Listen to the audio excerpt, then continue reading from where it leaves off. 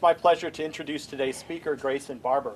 I first met Grayson, I think about 12 years ago, when some colleagues and I got into a little bit of a legal complication with the recording industry over a paper that we wanted to publish. At that time, Grayson volunteered very generously to be part of our legal team, and working together with some other lawyers, we were able to, along with Grayson, we were able to get the ability to publish that paper. So. Thank you again. Okay. Well done. Grayson also was one of the very first fellows at CITP back when we started our fellows program. And she's been involved with the center for a long time. She's, I think, a close friend of the center, and I'm not just saying that because she has an active drone capability. This is a well-attended lecture. We have a topic that's of great current interest, and she brought toys. So I'm not going to delay the start of the talk anymore. Okay, great. Okay, thank you so much. Yes, I'm Grayson Barber. I'm a local attorney, and I appreciate Ed referring to the Felton versus RIAA case. And actually, if you don't mind, Ed, I'm going to elaborate on it just a little bit, because even though I feel like it's in my recent past, for a lot of the students here, it's ancient history. I mean, 12 years ago, you know, it's a long time for them. The recording industry had a new bit of technology they were calling digital watermarks, and issued a contest to say, boy, you know, we think our digital watermarking is really, really secure, and music CDs will never be tinkered with again. And we defy anyone to defeat our digital watermarks. So I think Ed and his students did it in, what, 20 minutes or something. It didn't take long, and wanted to publish their paper, whereupon the RIAA said, if you publish your paper on how you defeated our digital watermarks, we're going to sue your pants off. And so Ed and his students decided, and I think there were some other professors here too, said, you know, it's time to challenge the Digital Millennium Copyright Act. And so they did. The heavy lifting was being done by the Electronic Frontier Foundation out in San Francisco, but they needed local counsel in New Jersey. So that was me. I became the attorney of record for the Felton versus RIAA case. And we lost because once the lawsuit was filed and things started actually taking action, the RIAA said, oh, there's some terrible mistake. We never intended to stop you from publishing your paper. No, no, no, you've got it all wrong. So I continue to think that was a very righteous case, and very, very lucky to have been involved in it. And I'm a big fan of Ed's and of the center's. All right, let me tell you about the trajectory of my remarks and what I figured we would do today. Obviously, we have to fly the drone, and I have a little bit more footage I want to show you. I want to show off the cameras of this thing, and then I thought I would do the demo from the drone cameras, and then since I'm a lawyer and not so much a techie person, you guys can tell me a lot more than I can tell you about the capabilities of these drones. I mistakenly titled my talk, "Drones Are Like Flying Computers." That's clearly wrong. Drones are flying computers. And, you know, we didn't like the Google vans that went around picking up payload data from the streets, but now why not send out a drone to pick up your payload data? Why couldn't the police use face recognition software or gait analysis to, you know, really keep an eye on what everybody's doing? So the capabilities of these flying computers are enormous. They've been hacked in military operations, and they're going to get smaller, cheaper, and more ubiquitous. So all of the attributes that we can attach to computers, we can certainly attach to drones. But I'm a lawyer, so what I thought I would talk to you about, that I know that probably would be of interest to you, is that there are three bodies of law that will inform the Federal Aviation Administration when it issues its rules next year. It's due to have its rules out in August of 2014. The FAA has agreed that it will have privacy guidelines for operating drones, but there are three bodies of law that may inform what the FAA rules will be. There would be constitutional law, which limits what the government can do with drones. There's common law, which limits what somebody like me can do with a drone. Like if I want to fly this thing up to your second-story bathroom window and take photos inside, what's to stop me? Well, there is a body of law that would stop me, and that would be a constitutional law. And I'm sorry, that would be the common law. And then there's also criminal law. So I thought I would talk about those three areas of law and how I think they will inform the rules for the FAA when it finally sets them out for drones. And then we can take the drone outside and fly it around either in the lobby, or we can actually fly it out of doors on the lawn. All right, first things first. I'm going to operate the drone. I'm going to fly it just for a few seconds in here. It's going to make your salads fly out of your plates. But let's go. And your plates fly into your laps. Let's go ahead and get this going. Yeah, prepare your salads.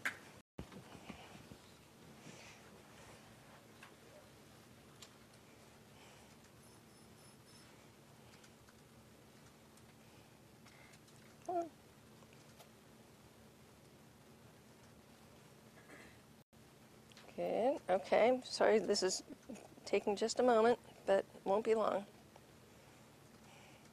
So it's an app. You fly it with your phone. Okay, are we ready?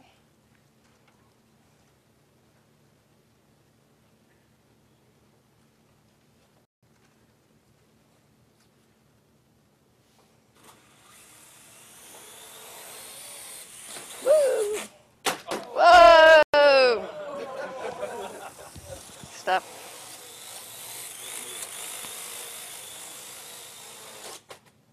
Do it again.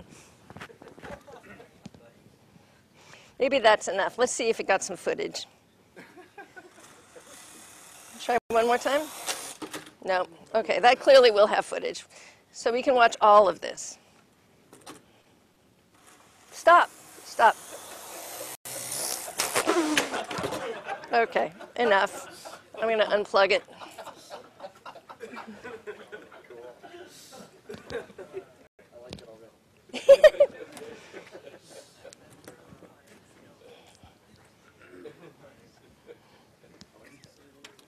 All right. Now what I want to show you is the footage that we got from this thing. And there is some.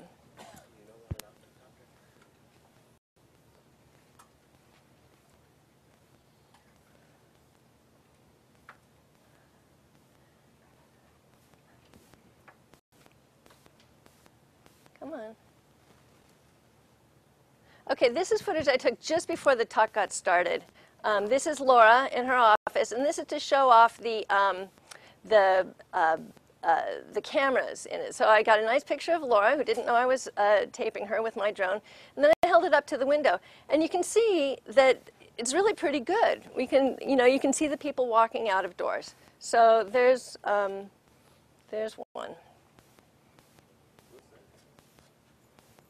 Here's the one that we filmed just now. Nope. It may be that, okay, here we go. Up to the ceiling and then crash. Kaboom! All right, enough. And my feet. Why, thank you.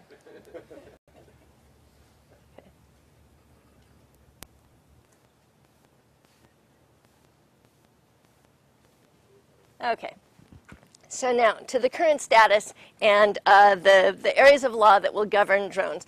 The current deal is that this thing is not really a drone. This is not regulated by the FAA. The FAA only regulates drones that weigh 55 pounds or more. So you can imagine then the FAA estimates that there will soon be 30,000 drones in U.S. navigable airspace. So that's 30,000 things that weigh 55 pounds plus. And we hope that they operate better than this thing, right? The current rules are that if you want to operate a drone, and several cities do have them, Miami and Houston have their own drones. The military is using drones. The FBI and the Drug Enforcement Agency are using drones in the United States. These people have to have certificates of authorization to operate their drones in the U.S. They have to use them only in the daytime, and they have to be able to see the drone operating. They have to see it flying. But the FAA rules right now just have nothing to say about privacy and how privacy law would limit the operation of drones, and they are under a mandate now from Congress to do that. So the first area of the law that I think will govern drones has to do with the Constitution. We have the constitutional provisions would be the Fourth Amendment, the First Amendment, and the Fifth Amendment. The Fourth Amendment is our guarantee against unreasonable searches and seizures, right? That means that the police cannot do a search with a drone unless they would have a search warrant. And in order to get a search warrant, they'd have to have probable cause to believe that a criminal activity has taken place or is about to take place. Interestingly, a fairly old and obscure ancient doctrine pertaining to the Fourth Amendment is the doctrine of curtilage versus open fields. The open fields doctrine is related to this notion, very popular in the U.S. right now, that when you're in a public place, you have no reasonable expectation of privacy. So that when you're in the open fields, so to say, and the police see that you're up to no good, they're not required to avert their eyes. Around your house, however, there is something called the curtilage. The popular notion right now is that you have no reasonable expectation of privacy the moment you step out your door. Well, that's not really true because the area around your home is called the curtilage. And that just came up last week in a U.S. Supreme Court case involving the dog sniffing of somebody's front door. The police brought a dog up to the front door. The dog alerted to the presence of pot and the smell coming through the front door. And the U.S. Supreme Court held that that was a search, and the police had to get a search warrant. And therefore, they had to let that particular guy out of jail. So the area outside your house is the curtilage, and that's still part of your home. And presumably, it means that the police would not be able to hover a drone outside your second-story bathroom window unless they had a search warrant to do that. The First Amendment provisions are, of course, our guarantee of free speech and free religion.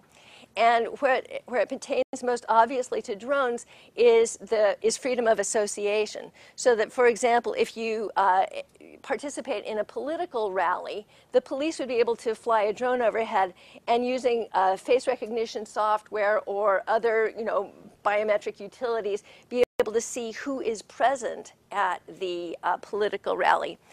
This has something called a chilling effect. And the notion of a chilling effect is that there are things that we can do as part of our exercise of free speech, free religion, and other constitutional rights that are perfectly legal. But if people think the police are watching, they won't do it. So arguably, engaging in a political rally is a kind of political speech. We value that in the United States. It's perfectly legal to go to a house of worship, perfectly legal to read whatever it is you want to read. And if people become afraid to do these things, that's a chilling effect that violates the First Amendment. Then the the Fifth Amendment has the takings clause. You're familiar with this, right? The takings clause that if the government takes your property, they have to pay you fair compensation for that. Here's an explanation of the current status of that with respect to drones. I've got some Latin here. I'm a lawyer, so I have some Latin for you. I don't know how to pronounce this. Anybody know how to pronounce Latin? It looks like cuius ad solum eius est usque ad caelum? Caelum, okay. This is the idea that if you own property, your ownership extends to the middle of the earth and upward into the heavens. But what happened in the 1940s is the military built an airport landing place near poor Mr. Cosby's chicken farm. And every time military airplanes flew above the chicken farm, at least a dozen chickens lost their lives because they panicked and flew into the wall of the chicken coop. So Mr. Cosby sued, saying that this was a taking, that he couldn't operate his chicken farm. He did not get full compensation. The Supreme Court didn't go so far as to say it was a taking, but they did say that it was a servitude upon the land and he was entitled to compensation of some kind. So with respect to a takings claim, we're probably out of luck because the notion of ownership up into the heavens is no longer with us. It's been compromised by air traffic. And the questions would be, at least with respect to government deployment, is whether planes fly directly overhead, how low they fly, how high, how frequently, and then whether the flights create a direct and imminent interference with the use and enjoyment of surface land. So the second body of law that would inform drone use is common law.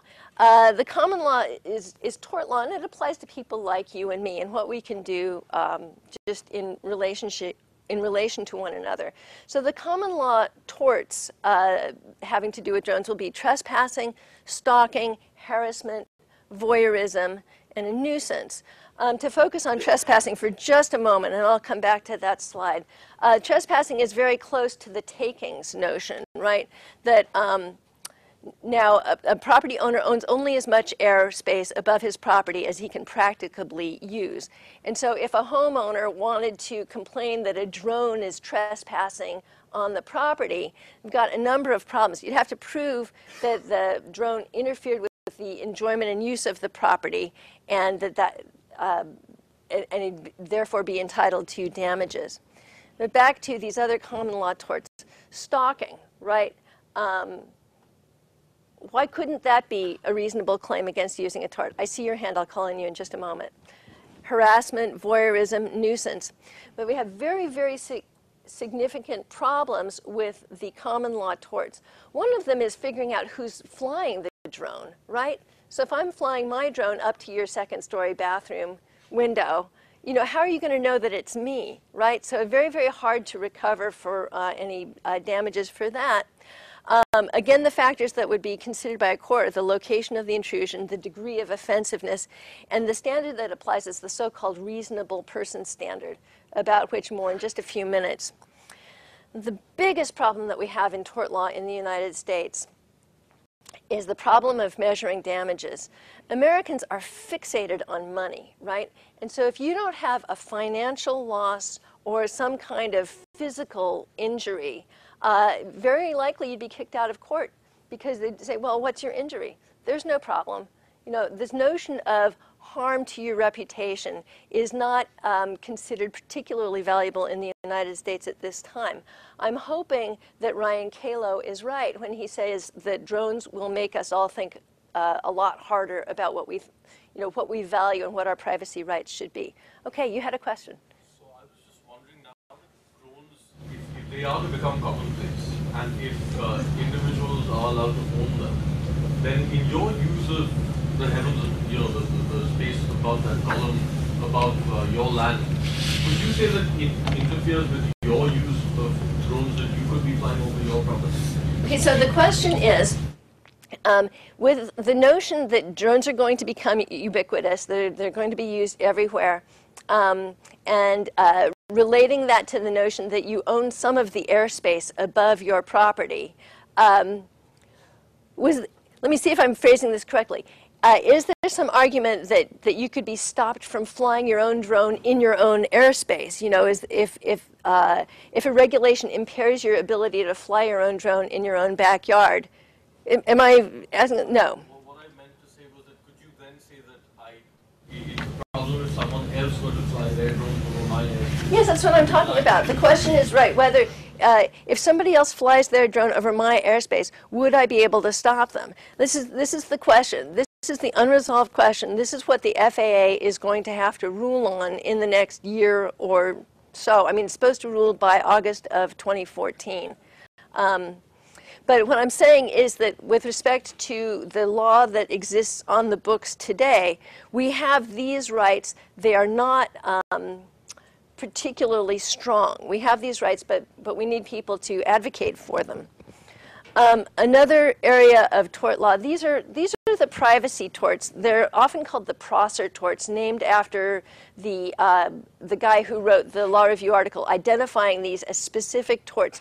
They are recognized in New Jersey, but again, they're considered fairly weak, and it's very hard to prove them. One is intrusion upon seclusion, and that's what the question addressed, is that you're minding your own business, you're not, you know, you're just trying to enjoy your life in your own backyard, and a drone comes flying overhead. Well, wouldn't that be an intrusion on your seclusion? Seems like yes. What comes to mind for me is the paparazzi, right? There is an anti-paparazzi law. That's in the next body of law I will talk about, which is criminal law. But intrusion upon seclusion is a recognized tort, and if you can prove all the elements of the tort, you can recover if you've had some damage. But proving damages is very hard because damage to your reputation is hard to prove in the United States. Okay, public disclosure of private facts.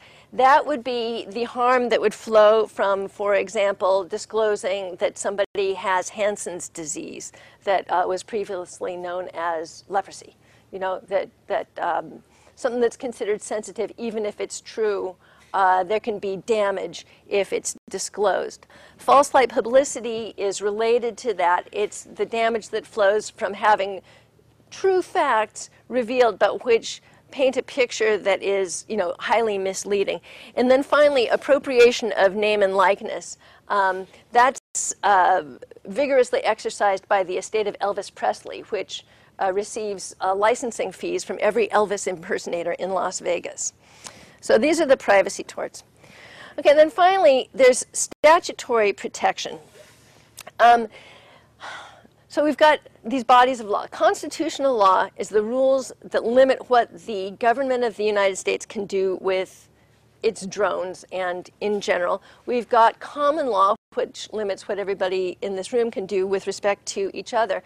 And then statutes are when the legislature gets together and says, look, this is what the rules are going to be, and if you violate these rules, you're looking at criminal penalties. So there are some statutes. We have the Peeping Tom statute. There's an anti-paparazzo statute in California.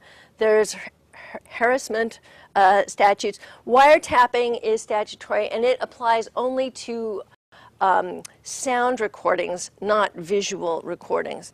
And just to give you an example of what these are. The Peeping Tom statute, this is New Jersey's. This answers the example I keep giving of looking in the window.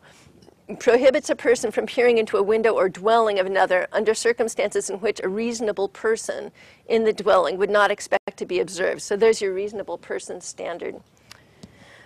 And then the anti-paparazzo statute. I know that this is too much for a PowerPoint slide, but it's on the books in California, and so far it has withstood First Amendment challenge. So it seems to have survived so far. Let's see, what the guts of it are, if the plaintiff had a reasonable expectation of privacy through the use of a visual and somebody invades it through the use of a visual or auditory enhancing device, regardless of whether there's a physical trespass, if the image, sound recording, or physical impression could not have been achieved without a trespass unless the visual or auditory enhancing device was used. So this is very clearly aimed at the paparazzi use of drones. A question I have right now, maybe I'll put it out to you, is about ATM machines. So let's say a drone was hovering over your shoulder and watching you withdraw money from the ATM. I mean, it seems like the initial reaction would be this popular notion in the United States that you have no reasonable expectation of privacy if you're in a public place. So they say, well, you're in a public place. Therefore, you have no reasonable expectation of privacy if you're using an ATM, right? So you have that on the one hand. But then to be lawyerly, on the other hand, you think, well, wait a minute, we use ATMs all the time, and we do expect our use of those to be private, and we're using a PIN number, so maybe that should be an invasion of privacy. Yes? Does the bank have some expectation that the ATM is within their own curtilage? Does the bank have an expectation that the ATM is in its curtilage? The bank will also put up little dividers, I think, which probably serve not only functionally to block your view from certain angles, but also to indicate that you should expect. Right. So Josh points out that the bank has little privacy screens, and why couldn't the area immediately surrounding the ATM be considered sort of the bank's curtilage? Well, under Fourth Amendment law, and I do acknowledge that this is a very old notion from hundreds of years ago, but the curtilage is something that applies to the home, not to a place of business. And the bank certainly has a camera trained on people who are using the ATM, but that's to watch the people who are using the ATM, not to watch the entry of the PIN number. Well, I'm going to make an argument, and Scott, I see your hand, but hold on just a moment, because I want to make another argument here, and I realize that I'm in the minority, but I want to share this with you because I think it's a point worth taking, is that maybe we do have an expectation of privacy in public. You know, if you're walking down Nassau Street and some stranger walks up to you and says, "Who are you?" you have every right to say, "None of your business." If a police officer walks up to you and says, "Who are you?" you have every right to say to the police officer, "None of your business." This is America, doggone it. This is where we get to walk along in public without having to show our papers unless there's some evidence of criminal activity. So we have something. We have some kind of expectation of privacy. It doesn't all vanish the moment we step outside our front door. So I think that there is space, even in American jurisprudence, to have some laws that govern the use of drones. Okay, Scott, I'm going to take your question, and then I'm going to very, very quickly run through my recommendations to the FAA of what the rules should be, and then we can take the drone outside and fly it. Yeah. So my only observation was the case when you have to enter your PIN when you're buying something at the grocery store, and all above there's rows and rows of cameras. So theoretically, all those cameras are watching PIN numbers, or could be watching them, because you'll often see little notes, at least at the grocery stores I go to, cover your the screen while you enter your PIN. Now, I agree, I'd like to have an expectation of privacy, but I don't think I have one. Okay. I should repeat the questions, right, for recording purposes? It's okay. Okay, so the question is, when you're at the grocery store and you're, at the cash register, and you know that there are cameras overhead that are recording your activities at the counter, and you can shield what you're doing when you're putting in your PIN number, and what about the presence of cameras in the grocery store? Well, those are obviously deployed by the grocery store. They are, and the grocery store has set up things to enhance its own commercial transactions. This isn't a drone that's being operated by the government or by somebody like me who would be interested in stealing. Now, maybe the grocery store wants you to shield the PIN number that you point in because they think that some grocery store employees might steal the PIN number. But drones obviously introduce a whole new dimension to this because, as I say, they're going to be smaller and more ubiquitous. Yes? If you're at the ATM and someone without a drone just gets very close to you and looks over your shoulder, do you have any recourse against that? Because that would seem to be analogous, right? Yeah, that is analogous, right, exactly. Well, you tell me, do you think you have a reasonable expectation of privacy when you're at the ATM? I think you do. I think you have an actual expectation of privacy, and I think it's reasonable. And therefore, I think that there's a reasonable expectation of privacy. Okay, I'm gonna give my recommendations, and I see we have more hands, okay? So I'll try to keep this quick. My recommendation to the FAA when they issue their rules for drones really have to do with transparency and accountability. I think that if the government is going to deploy drones, the government should specify what the purposes are of the drones. They should do this as openly as they can.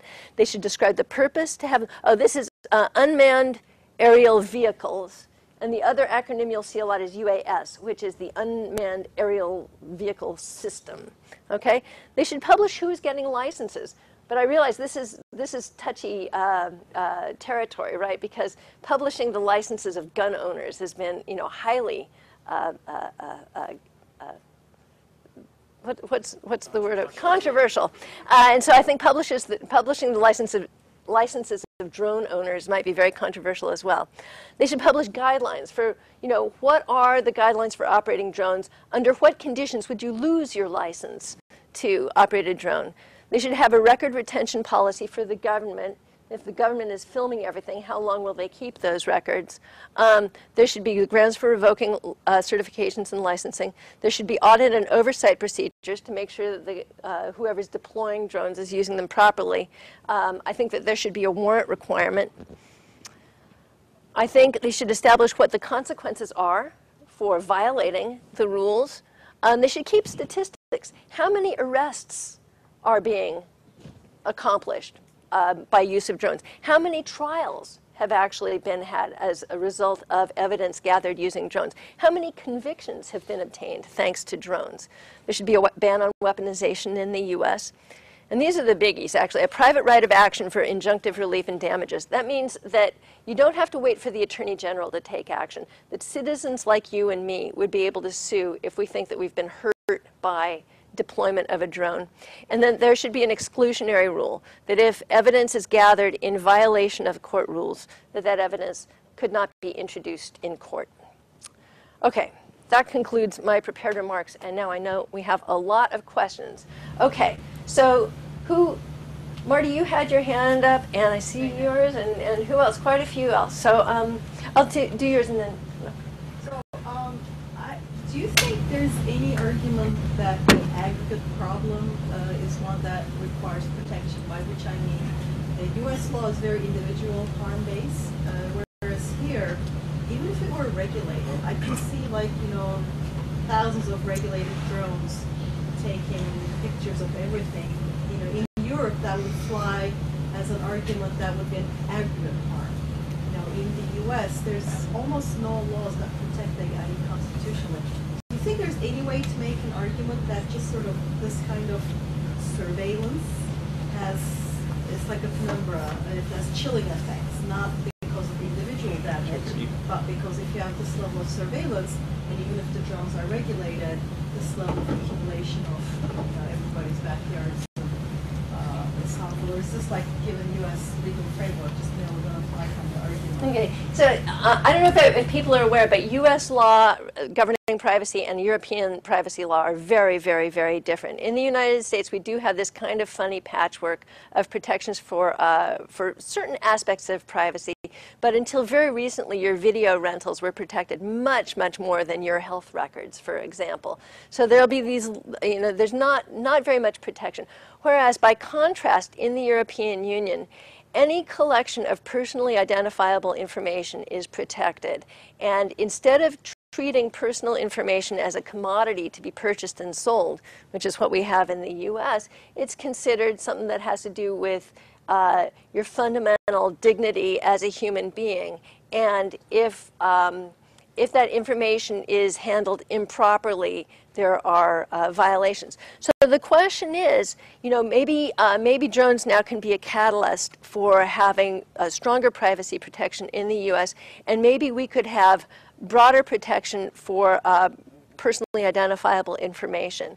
That's one of the recommendations that has come out of the Congressional office that has done research on drones, and they've said that yes, when drones will be gathering personally identifiable information, that should be one of the aspects of drone deployment that should be governed by the FAA rules, and there should be parameters around it, like what the situations are in which personal information can be gathered, how long it can be stored, who will have access to it, what entities will have the authority to say that, yes, you can collect this information, and who has the right to pull the plug on it. So it may be right. The great scholar of robotics and drones is Ryan Calo, and he has predicted that the drones will be the catalyst for reevaluating privacy law. Social security numbers with pretty good reliability. I mean, I'm just thinking, if this doesn't freak people out, what is the threshold at which? Right. Because there's so many technological things coming together right at the moment. Well, yeah, think of all the things. We have see-through imaging. Okay, so if we have these naked body scanners at the airport, right, why not mount them in your drone? You know, why couldn't a terrorist use a drone? Why not use a drone for stalking? You know, you have drones for spraying tear gas on the people who were rioting in the video clip I showed you before we formally got started. Why not use a drone to intercept cell phones? You know, drones can be used for an awful lot of purposes, and we don't, in the U.S., we don't really have parameters yet, and maybe this is the opportunity. It's very peculiar. I'm sorry, I do see hands. It's very peculiar that this would be under the auspices of the FAA. And in fact, the FAA resisted for a long time, saying, listen, our mandate is to govern safety in the skies. We care about safety. We don't really care that much about privacy until Congress forced them, so now they have to. Okay. Marty's been waiting a long time. Yeah, just briefly, you were talking about the teller machines and ATMs and so on. Yeah. One of the things that's interesting is you travel across the country where you see the installation of new devices. They're different than the older ones in this respect. The concept of putting a thing there saying, shield your hand if you're putting in the codes and things really don't work very well. So the latest generation of these devices have, over the keypads, a cover that's actually there, like an eggshell that does that, so that a camera or somebody from above or at a different angle couldn't see what you're doing. So some of the designs of these things are to provide some more of that confidentiality, that the protection that you're talking about, that is something just to consider that we're starting to see with devices today. Yeah, but right. Thank you very much, and that's true. I agree. So they're improving the machines so that the machines are a lot safer. It seems to me that we should improve the laws. You know, one of the arguments I've heard a lot is that, oh, technology is developing so much faster than the law, there's really nothing we can do. And I think that's a highly irresponsible attitude. I think that the technology should serve the law and not be used to short-circuit it. Yeah, Josh. So I guess this is either a multi-part question or maybe. I'm listening. I'm just going to hear. So you mentioned it's odd that this is under the auspices of the FAA, this rulemaking. And in your sort of suggestions for what the ideal set of rules would be, there are some things that are clearly under the regulatory authority that's granted to the FAA, like publishing the licenses database. And some things that are less clear, like creating a warrant requirement for the collection of certain kinds of data, or exclusionary rules for evidence, or things of that nature, or private right of action for